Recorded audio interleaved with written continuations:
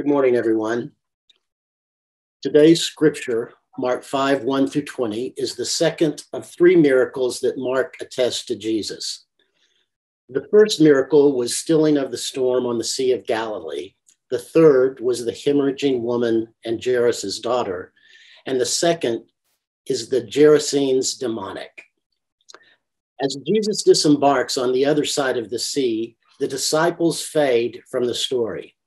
A ghastly figure takes center stage. He's possessed, he howls, he dashes himself with stones. His strength is such that no human figure can bind or control him.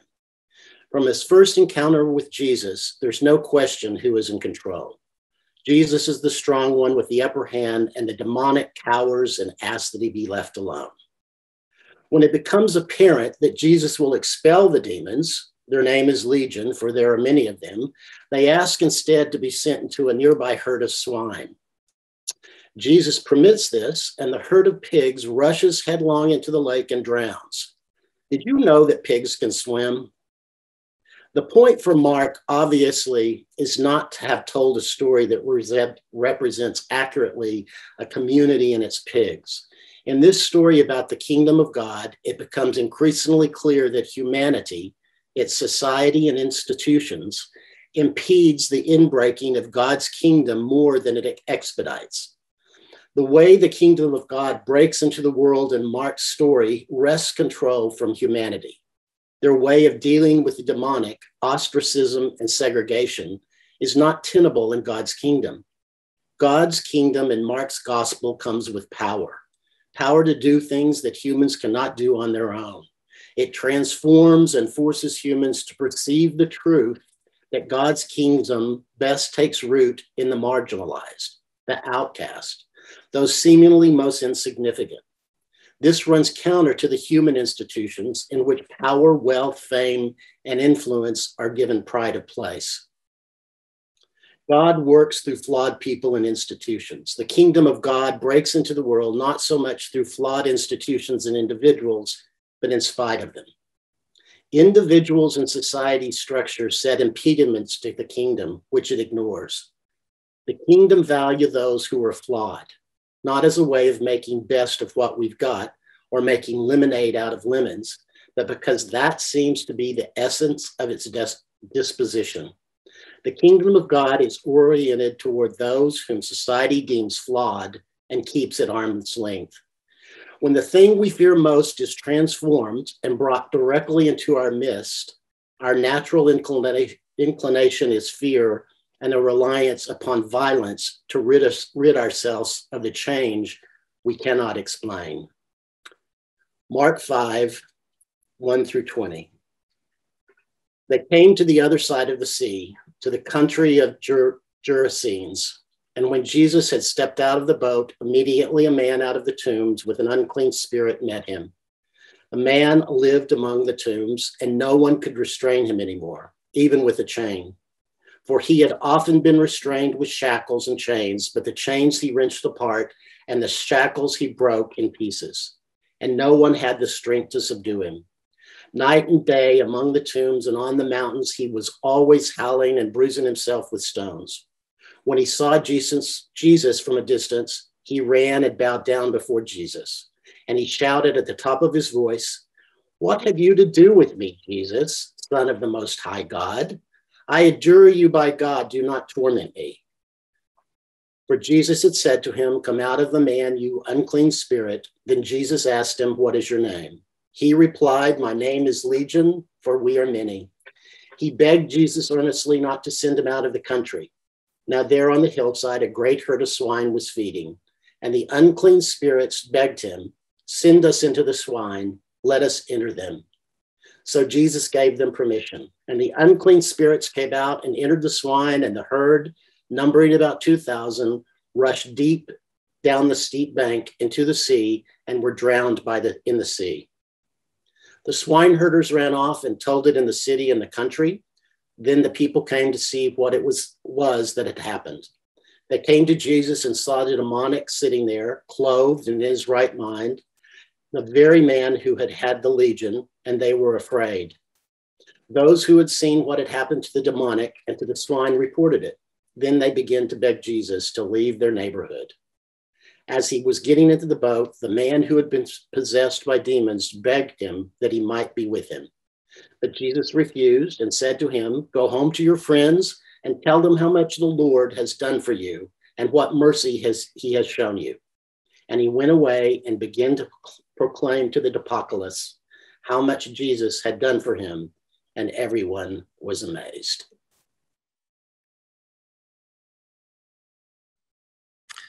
So there is a joke among pastors and theologians that it is impossible to preach on the Trinity without invoking multiple heresies. So it is quite fortunate on this Trinity Sunday that I find myself in the clear for a couple reasons. For one, this is a UCC and DOC church, and those are what's called non-creedal denominations. So such heresies need not apply. I'm not familiar enough with the history to say what might be called heretical, if anything, but that's clearly a sermon for another time. And two, I'm not going to attempt to explain in any rational terms what the Trinity is.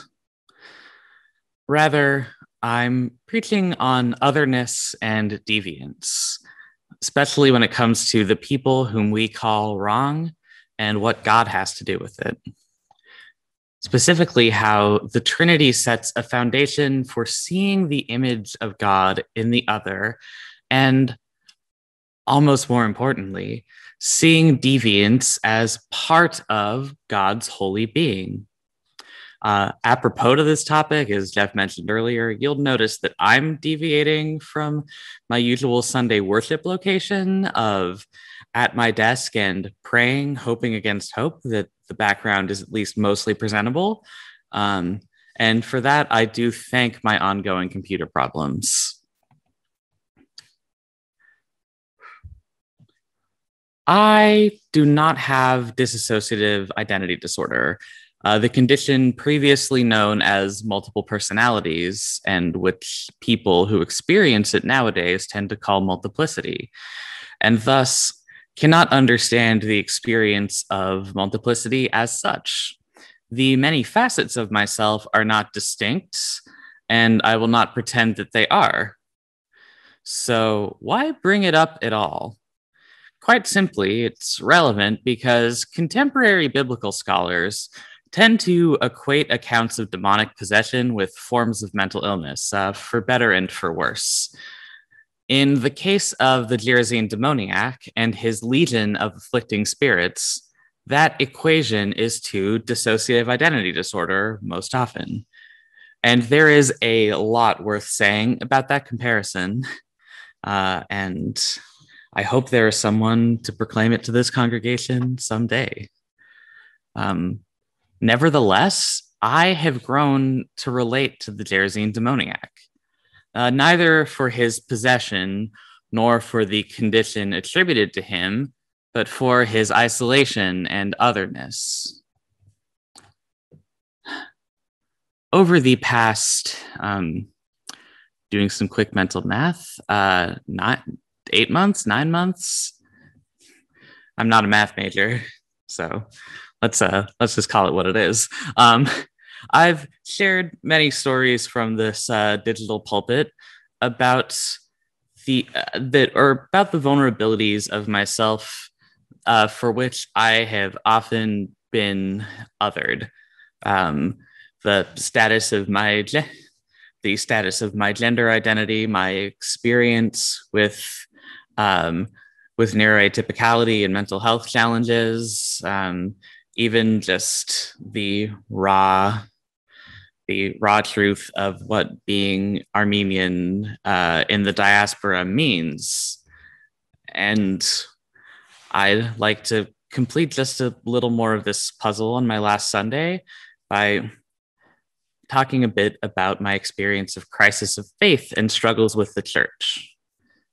You see, I relate to this man who goes unnamed in the Gospels because I grew up with church as a foundational community. My dad's a pastor, my grandpa's a pastor, one of my aunties is a pastor, and I found out quite recently that one of my great grandpas was a pastor. So there's a whole lot of church in the wider Guekguezian, Shahinian, etc. family, and there was a real sense of home and friendship to it, until slowly but surely there wasn't. I think most folks in this Zoom meeting will remember the 2008 general election. And frankly, even if you didn't live in California, I think it was big enough news that you probably remember the CA Proposition 8 on the 2008 ballot, a bill set to formally criminalize same-gender marriages, especially on grounds having to do with teaching and, of course, the fear of, quote, exposing children to behavior that, of course, can't be something germane to the experience of growing up. And a lot of that homophobia, a lot of the campaigning around passing this deeply homophobic state bill was fueled by organized Christianity. Of course, we know not all Christians. I speak here today in a Christian church as an openly queer and trans person, and yet the experience of even saying in that time of my unfolding identity formation that I didn't think this was okay, that the ballot measure was hateful, and that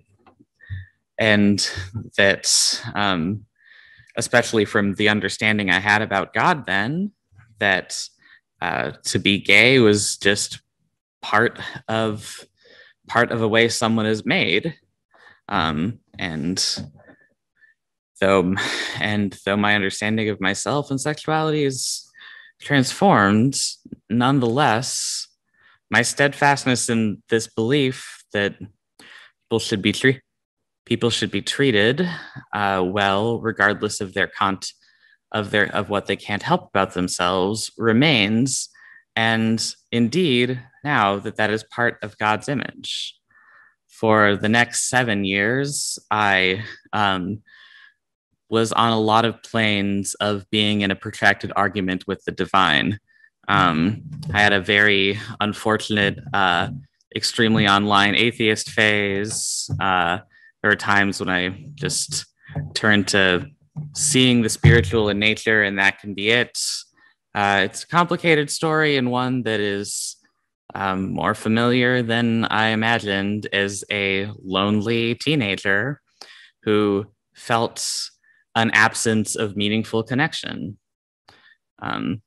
including the absence of comfort in the church communities that had formed me. And so when I read this passage about a man afflicted by forces outside of his control that are part of the reality he knows, I get it. Though I have not literally been out in the tombs, I have felt like there are vanishingly few people in the world I could connect to, though I have not had the strength to break the chains that bound me. I have still felt bound metaphorically and have felt tempted to do harm to myself because of facts about my being that I could not reconcile with what I was hearing from forces that claim to speak for God. But why are some people dismissed as wrong by their community or by the wider culture? Well, for one, not all wrongness is created equal. What an individual might find unwelcome is very contextual. To bring out the old Pacific School of Religion vocabulary, it is very socially located. there's understandable reasons why someone like me just does not want to associate with people who are very proud political and social conservatives. Not because I don't have the capacity to love them and that their otherness is beyond care, or that I feel they're undeserving. That's untrue, but because there's an amount of harm's way I feel I don't need to constantly subject myself to, and thus I feel that everyone has a sense of, this is wrong for me to interact with this type of value system, and the people who express it will be other. And that's understandable.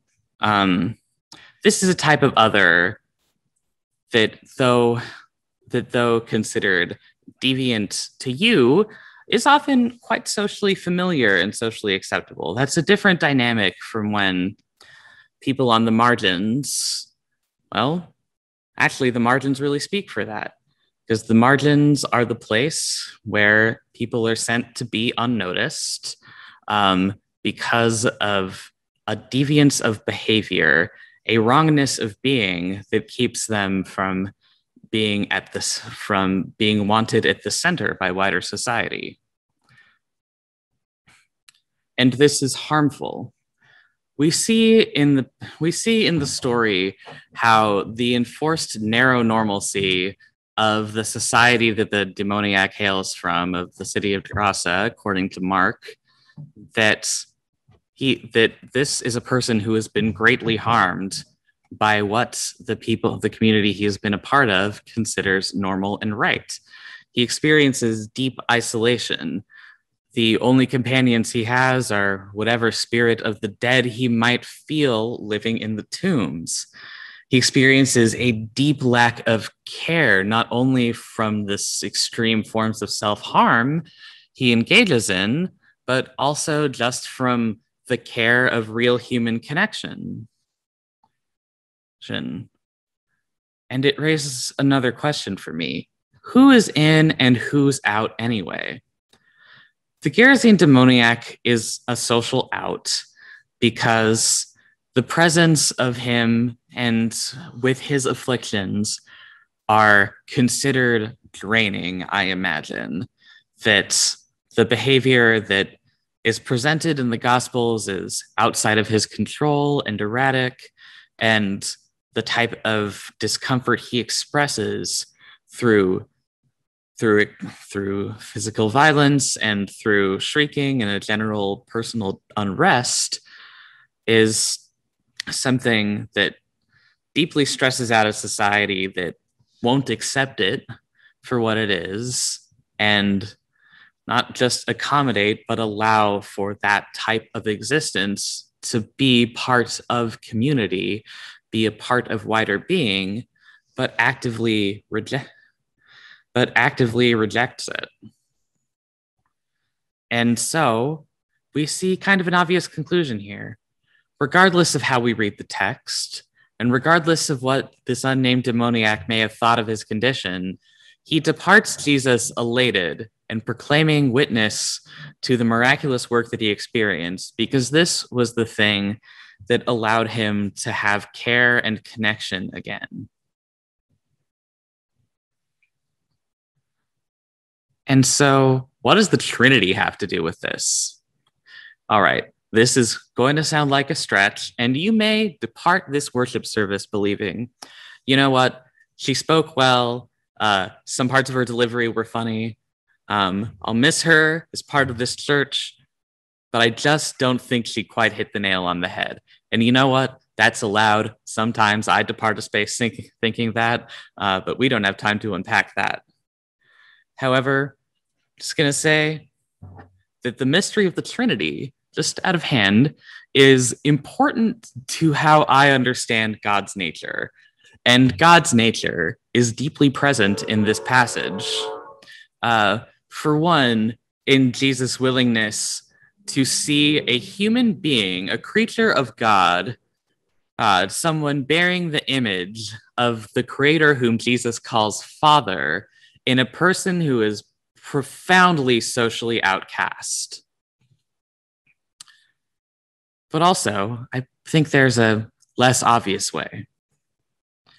The Guekguezian demoniac is an individual who, because of the affliction of this legion of foul spirits, is multiplicitous in his identity and personal formation.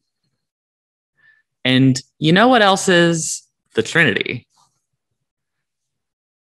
After all, the Trinity, as Christians describe God's being, is one divine that can be understood as three persons, and the two are not separate.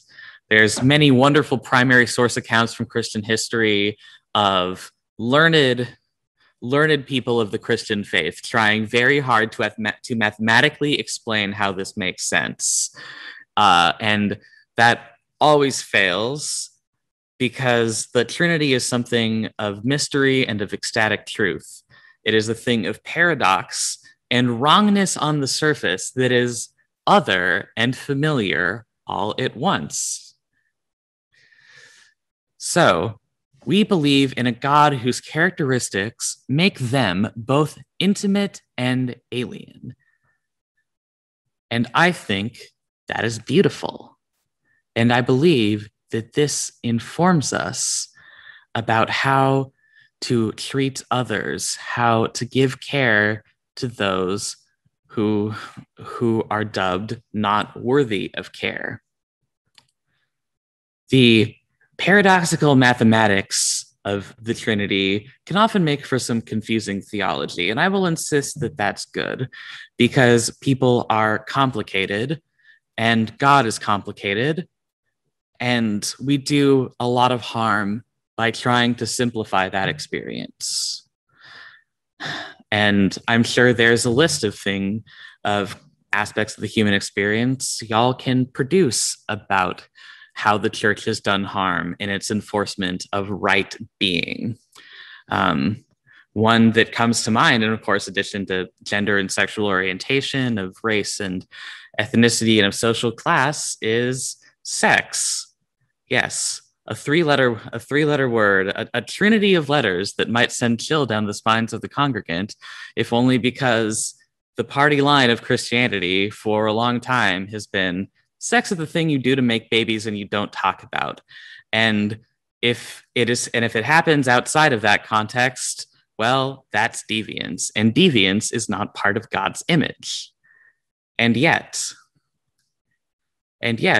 we believe in a God whose singular being is expressed as an intimate connection between three persons. Make of that what you will. I see John Smith laughing, and I am too. No puns were intended, but I'll take it. And it actually recalls to me my favorite image of the Trinity, which is described by the Greeks with the word perichoresis. The traditional image is of three men, because, of course, medieval Orthodox art, God in all aspects are men. Not always, but in many cases. And yet, in discussion together, they are connected through crossing and intertwining their legs at the knee. And in modern imagination, this is made more lively and more wonderfully intimate by depicting the Trinity as a lively dance, one dance of three persons that cannot be separated. Thus is their connection. And so this is the part of the sermon where I ask, let's read against the text. We know that in the literal words of the Gospel of Mark, and I believe in Luke and Matthew as well, that the Guekguezian demoniac, or the Gadarene as he is in Matthew, because the location is unclear, suffers, and the text claims that he is suffering because of his condition. And that's valid. Conditions that people are othered for can cause suffering, maybe not just because of themselves, but definitely because of how they're treated. But we should imagine that a Guekguezian demoniac who suffers not because of legion, but because of a society that tells him, no, You are undivine, you are unwanted, and the way you treat yourself is not worth our time caring and thus integrating into society. And this is where my call to you is. Embrace divine mystery by embracing human variety and vice versa. Why do we accept something as strange and mathematically paradoxical as the Trinity if we do not then apply that to other people, to our openness to other people? Everyone has their set of others. I do. There are some people for whom I'm ashamed that my default location is other because of aspects of the way I was raised, not necessarily by my parents, but definitely by the society around me. And yet, I feel the necessary and continual challenge of saying, it doesn't matter the reasons I feel disconnected to you. You bear the image of God. And that means you're worth caring for. You're worth having connection to. And it might not come from me, but it needs to come from someone. And this matters to me, at least, because I am other by many metrics. And the thing is, though I can only speak for myself, I've had the privilege of getting to know fairly deeply a variety of people from different contexts. And what I can say pretty confidently is that there is more deviance and nonconformity among human beings, among those we call us, and not simply the them we're willing to cast aside, than we usually give it credit for. And that behavior is not other. It is a holy thing and worthy of being and worthy of having God's image recognized in it. Amen.